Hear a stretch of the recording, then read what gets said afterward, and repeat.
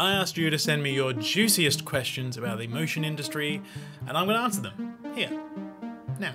What is the income of a motion graphic 2D animator career in your country? So in Australia, that will vary mostly based on your seniority.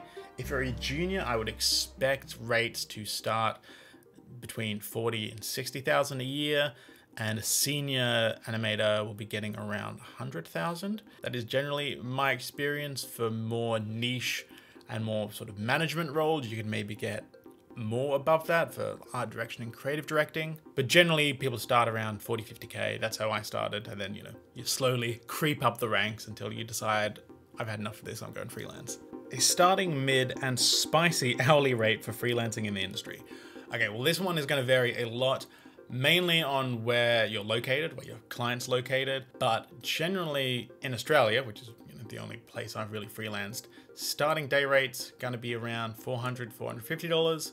You can get mid-range $550, $600, $650, and really spicy level, top levels are going to be charging $800 plus, but you'd have to be pretty specialized, maybe doing some directing as well at that point, offering a lot to get that kind of payment. But people do it. I know people charging $850 US. Caveats all over the place. This is not financial advice. The best way to get an accurate answer is to ask someone, a freelancer in your local area, and ask, hey, how much are you charging? How much are the kind of rates going for? But some clients have a ton of money. They got big wallets, they got deep pockets, and they will just throw money at something to get it done, because the people sourcing, it's not their money. They don't mind. They'll pay $1,000 a day. If you get a big known client that is a large tech company, you push your rate a little bit. You can get a bit more out of it. But this is not financial advice. Seek local experts who will be able to help you better. And most people are pretty open about sharing that stuff. It's not as a of a dirty word as you might think. Any advice on talking the dirty word, money, or rates with clients when freelancing? Talk about it as soon as you can within the project. You're gonna have to do it at some point. You may as well get it out of the way at the start, and I normally bring it up within the first email, and there's normally a bit of a standoff of who's gonna announce what their rate is or versus what's their budget. I think it's good if you can include examples, and you might say, I charge $500 a day. This project took me 5 days, which included storyboarding and design. Or this project took me 3 weeks. The total was this amount, that kind of thing. And I think those kind of examples really help the client understand, oh, if they want really good, intense animation, it's gonna take a lot of time and a lot of money. Maybe they don't have the budget for that, and maybe you're gonna have to get a bit more creative and do something a little more pared back. But I think mention money as soon as you can, and bring it up as if it's not a big deal, and pretend, oh, hey, we're talking money, we're professionals. People sort of get on board, and there isn't that hesitation and fear around it anymore. That's at least helped me. Do the fancy motion design studios offer good pay?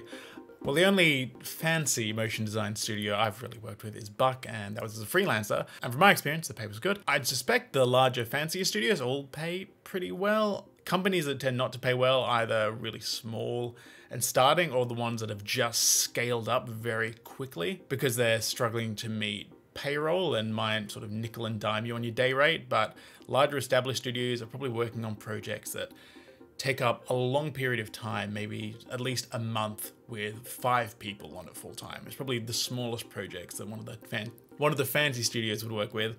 And at that point, you're probably demanding a budget that's pretty large. So someone's day rate varying, $100 or so isn't going to be that big of a deal, I don't think. What is your worst experience of dealing with a client? Okay, I've been pretty lucky.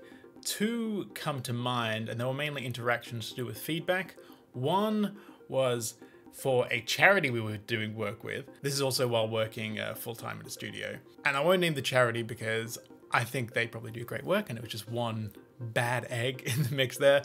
But they had feedback on one of the edits that we made, and that feedback included a soft but definitely a gay slur in there. We also did some work for a pretty conservative talkback radio station based in Sydney. The most old school media people you've ever seen. Like, these are people who saw Murdoch growing up.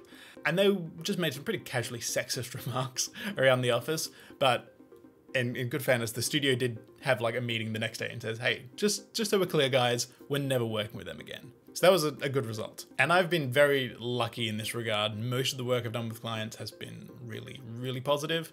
And those are the only ones that really came to mind.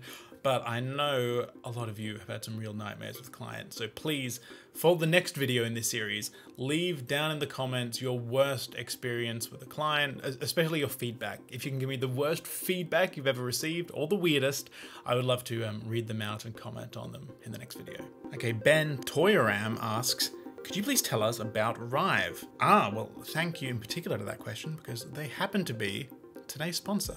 Rive is an amazing browser-based design and animation tool, but what really separates it is that you can use it to build interactive motion graphics that transition and mix animations based on events and user interactions. Those interactive graphics can run on just about any platform you'd need them to. It's also not like other design tools that are just mock-ups or prototypes that need to be rebuilt in code. You're creating an optimized final product as you're working. And as far as animation goes, if you're familiar with animating in After Effects, you'll have no problem using and learning the interface. There is a timeline and properties of an element, you can add keyframes, and there's a graph editor right here alongside the timeline that's really intuitive as well. Here are some awesome examples from the community that you can interact with, from basic switches to full character animation and more intricate interactive sequences like this too. And with everything that you see in the community, you have the option to open in Rive. So if you want to know how they made a certain interaction or animation, you can just open it up and see exactly how it is built. You can also choose to publish what you make to the community to share your work as well. Try it out for free at rive.app. What are your thoughts and feelings on how AI image generation will affect the design industry? Now, I've got a lot of questions about AI, and I think that kind of demands its own video, so I will work towards that in the future, and I'll put out a request for takes when I'm about to make that.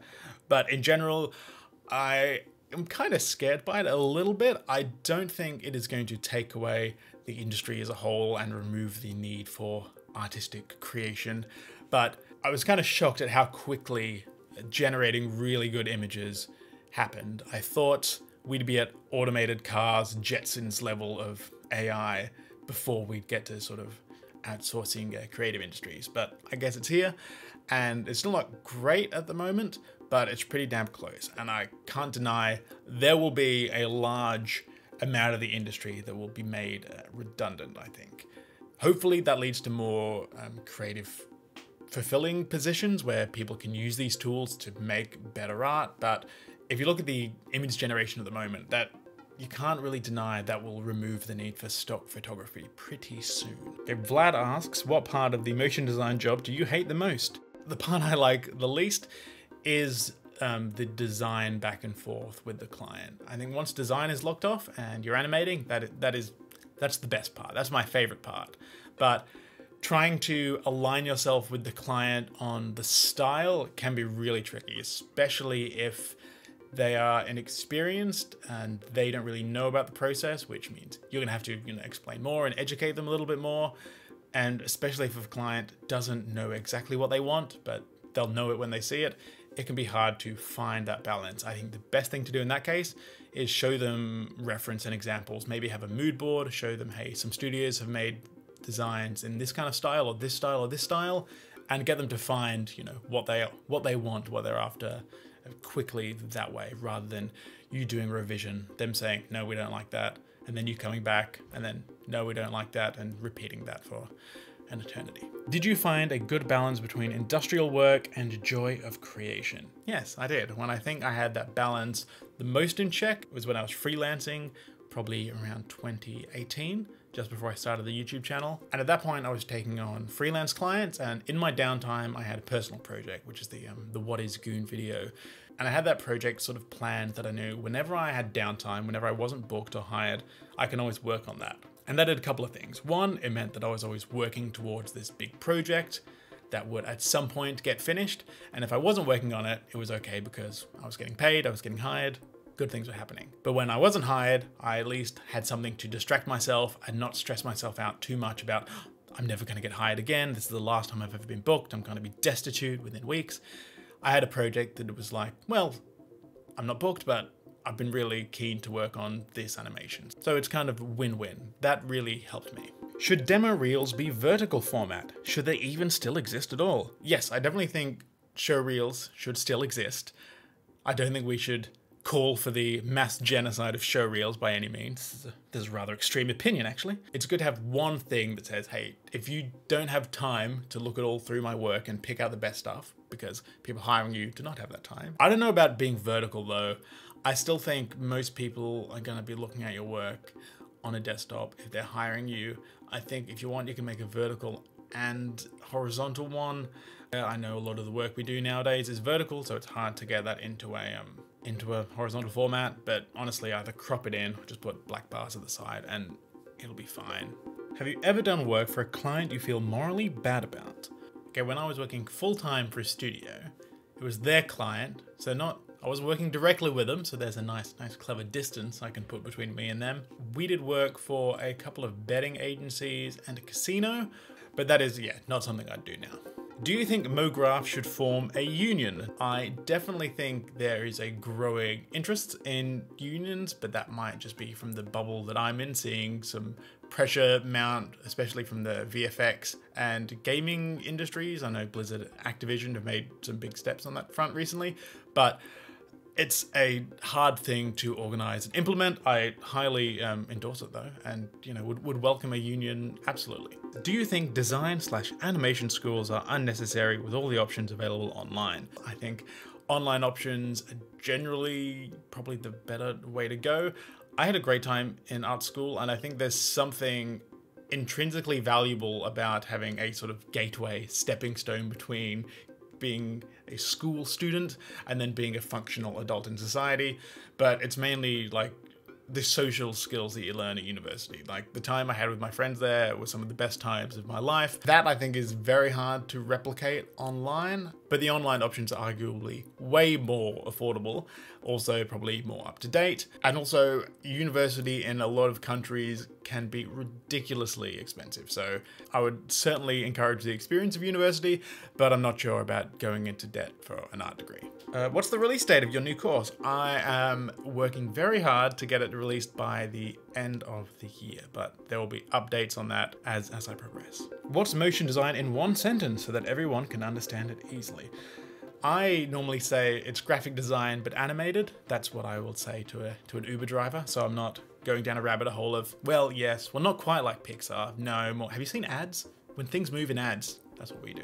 What keeps you motivated when you're overwhelmed/don't feel creative? Normally the only thing that motivates me at that point is a deadline and or the fear of letting people down. When will there next be a sale or discount for your course? There will not be a sale or discount. I'm not running some sort of bargain basement here. This is a fine boutique of quality courses and products. I will have occasional extra features for certain promotions, but no sales, no discounts. It'll be that price. What's the highest level a motion designer can get to? There's no limit. Believe in yourself. Where does your sense of humor come from? My insecurities and the need to deflect. Are you happy? Please rate 1 to 10. Today's a good day. I'll give it 7.5 today. Vu asks, what's your dog doing?